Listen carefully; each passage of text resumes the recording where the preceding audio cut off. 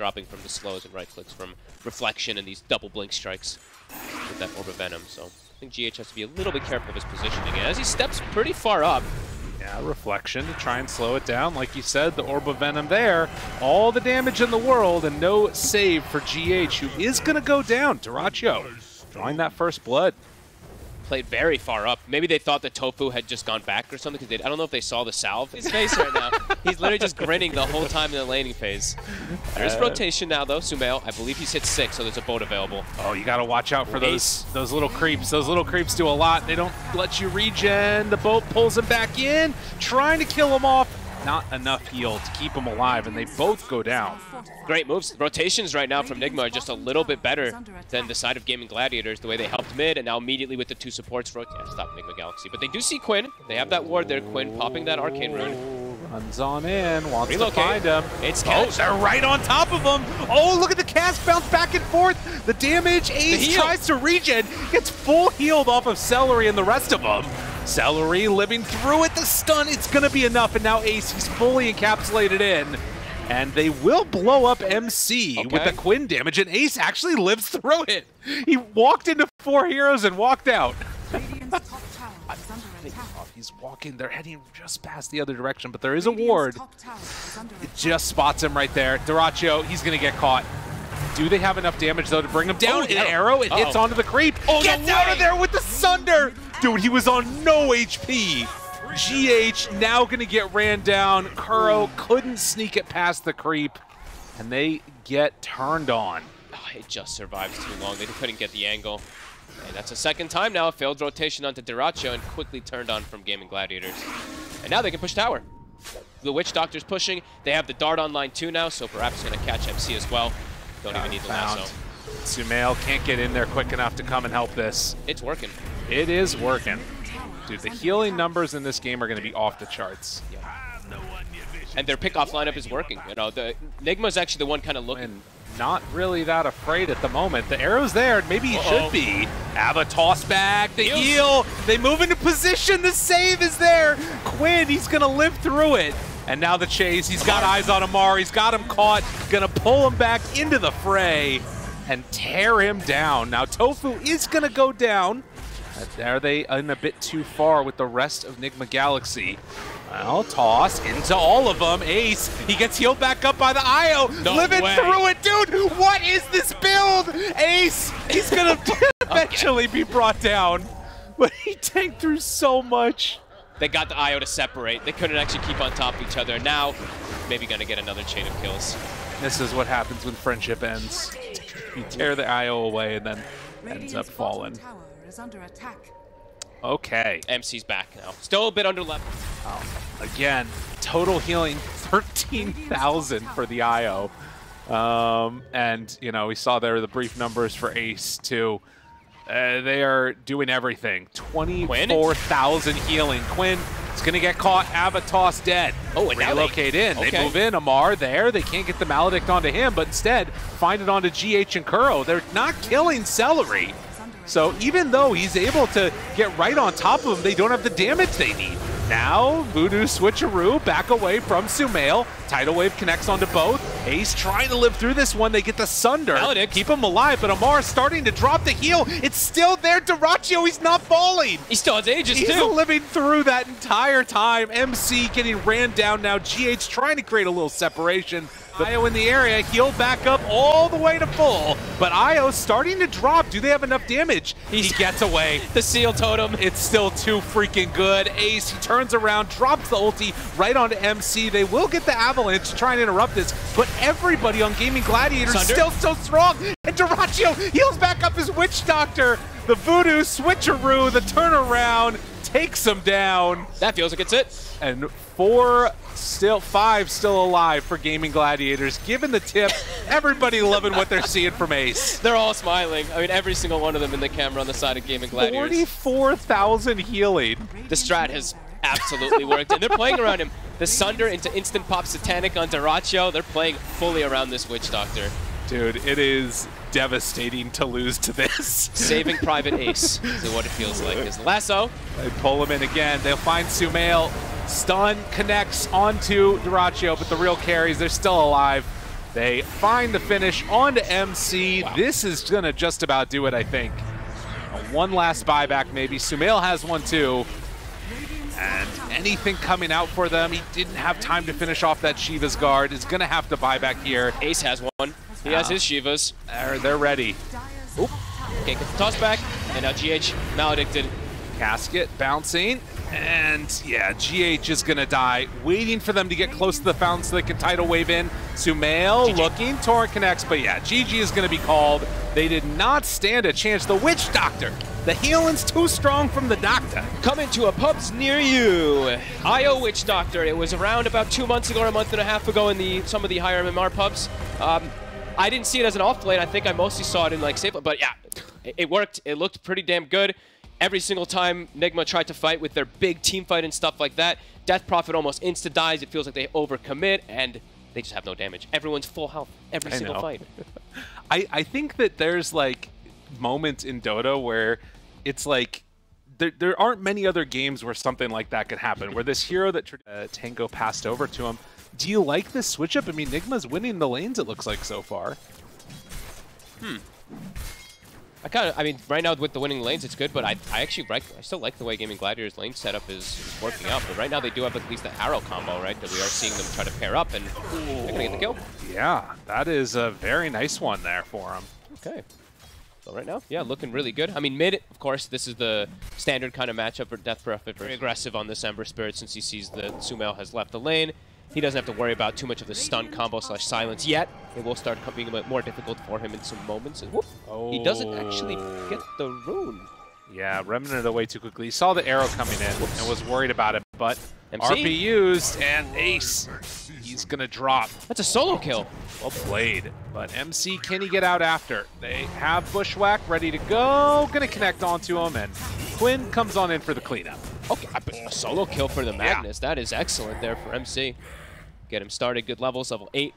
Starting to see these three, actually all the networks back into an out of position plays. They still have this ward here. On the side of Nigma Galaxy, they could perhaps try to set up onto Dyrachyo.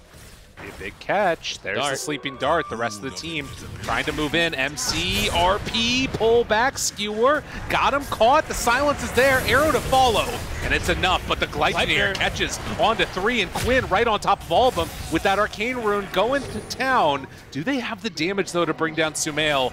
It's pretty tough. Ooh, it's the last Siphon, though. And Tofu right on top of him. Quinn there also, and Amar, he shows up, has BKB and God's Strength, but the Bushwhack catches on the both. He didn't pop BKB. Snowball, but they have the punch. He's dead.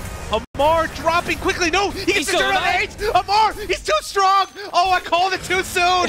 The boy is big. The boy is big. The little bit of lifesteal, that Mask of Madness, it actually gives him enough sustain to survive. Which is there. Does have the blink to get away. So Tofu, he's fine. They see Dyrachyo, though. This ward, it stayed full duration. That's really good for them. And wait a minute, they're not going all the way in. RPUs now. They still have things to turn this here. A snowball save. No, they can't pull him inside. Oh, really good play by Nigma. Amar just right on top of him, shutting that down. And Nigma covering their bases as they find the sleeping dart now onto the Hoodwink. Clutch plays abound.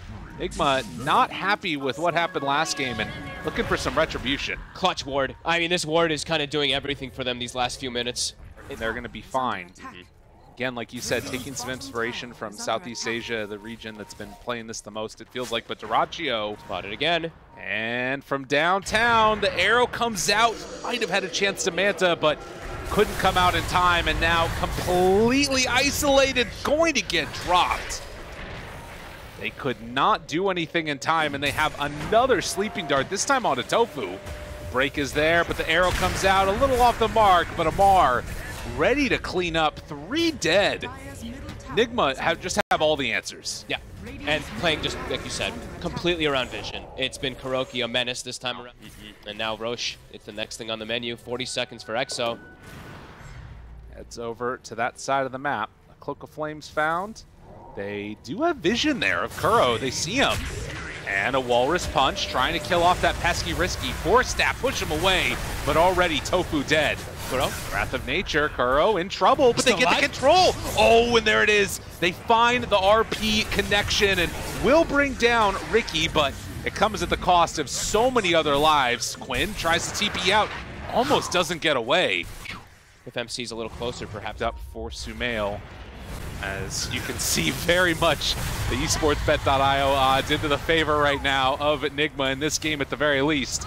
Sumail jumps in, MC tries to find a target, and the RP is there onto 2. They're BKB, but it doesn't matter. Amar is just ripping through them, and Tofu tries to get the blink back. Not quite gonna happen. Celery also in trouble. Dyrachyo hiding off in the trees, but there is nowhere left to hide. A triple kill for Amar. The only one left alive is Tofu, and well, they are gonna eventually go back for the tier 2 tower, which is still at full HP. Well, Amar playing on his Sven, and we said he was gonna need to be the one that carried in the late game. Sumail could make that space for the early side of it, and they've done just that. And well, finding another target right now. Tofu there with the snowball. He comes out of it though. There, it's trouble. Quinn not able to stop that skewer pullback. And the jump in, Sumail puts the emphasis on it with the overwhelming blink. Bushwhack to try and slow it for the moment, but Amar, he runs in, he finds his target. Nigma Galaxy going to, again, take some good damage from that downtown. They find their man, and Sven heading on in here, close, but not quite on him. Keeps vision, they find Ace, but R needs to be a little careful. Sumail, he blinks in too. He's so tanky. They just, like, if you can't win this fight, you're not winning any fight. Ace, he TPs away. Quinn, Dyrachyo right there on top of him. The RP pulls back onto both. The snowball save though. But it's on the smoke screen. Do they have anything when they get out of there? No, the turn. Amar, he's bringing them down, ripping them to shreds. 3 are gone, and Quinn tries to escape, but the slowdown is there, and the Ember Spirit 2 will fall. A godlike Amar, 32 minutes in, and well, he's dropping the flag in the fountain. Oh my god. He's feeling, yeah, I mean, he's like, what, 3 items behind versus Amar at this point. Amar pops Warcry with the AC, and everybody's just far too tanky. So now 71 armor next to Warcry. The Sprout, though, is this going to be the big answer? We'll see. The Bushwhack is there. They can try and slow him down. Amar has to get 4 staff from the rest of his team to get out of there. They've already killed off Tofu. Amar is somewhat low. They'll back it up. Plays it safe. Yeah.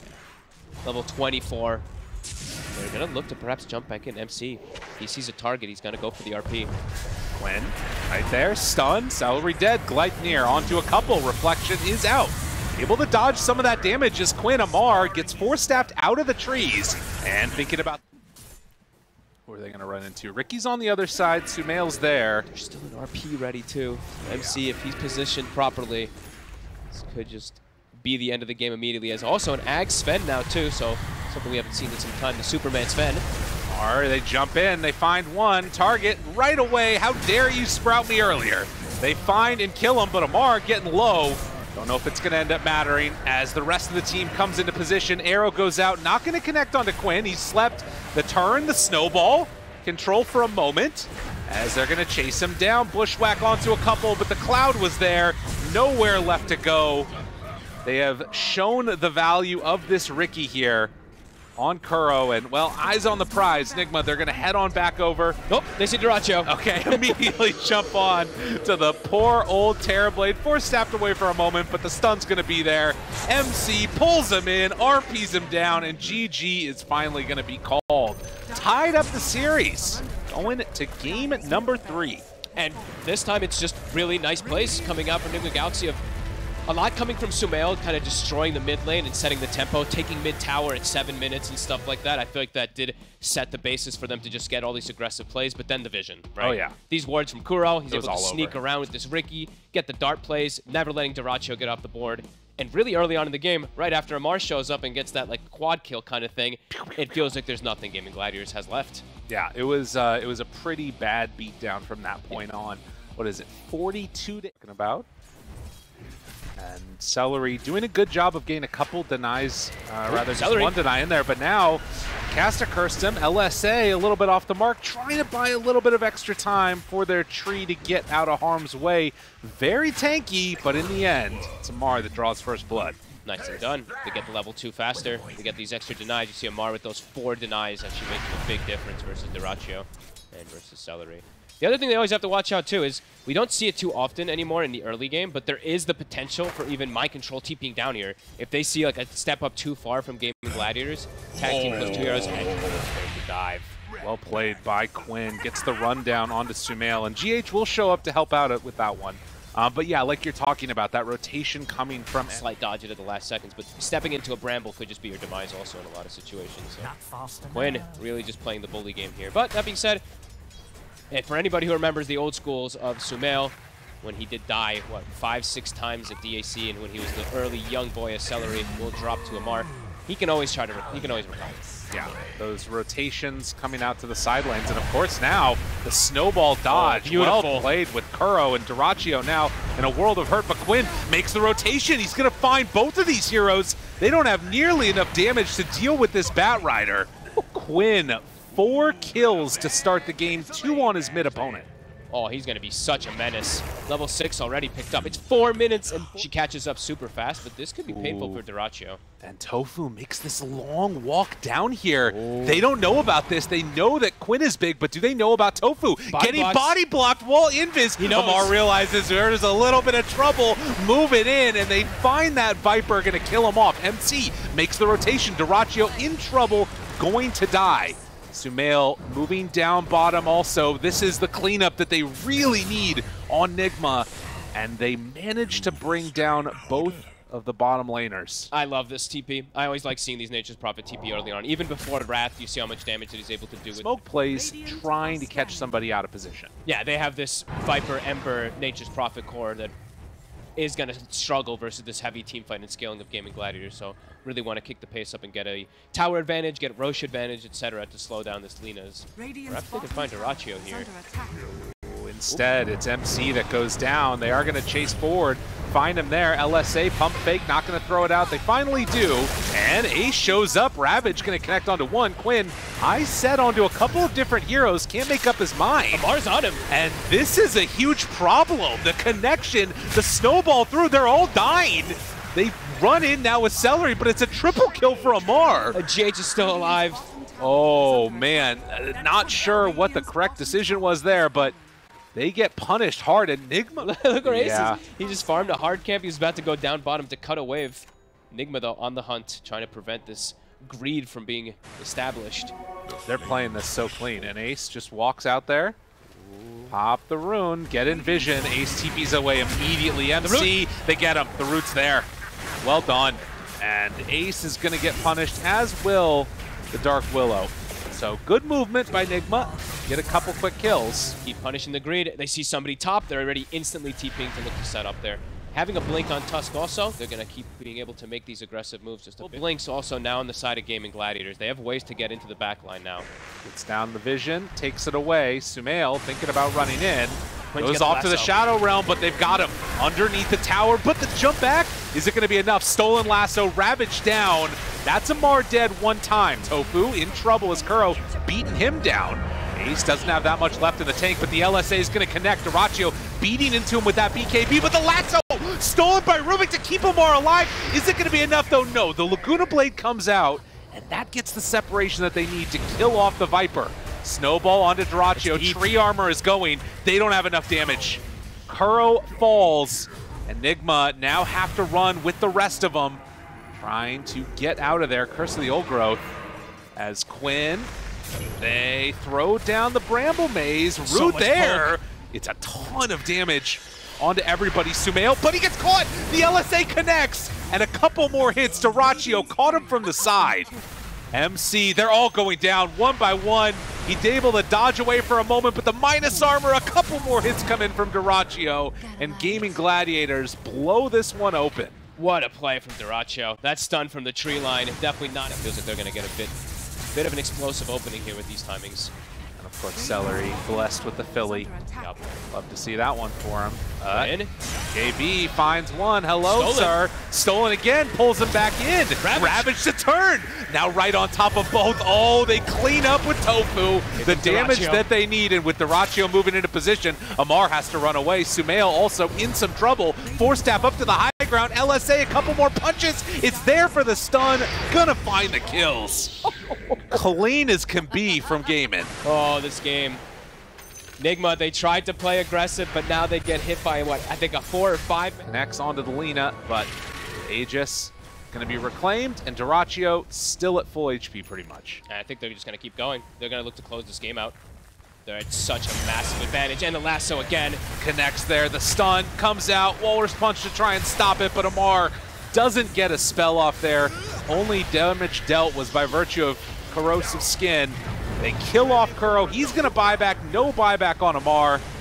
Sumail in trouble. Ravage is going to connect. Knew there was no BKB. Second Ravage. Dyrachyo. They find MC2. Went right into that stun. The fear is going to connect. Gaimin Gladiators running down and killing Nigma with no more buybacks.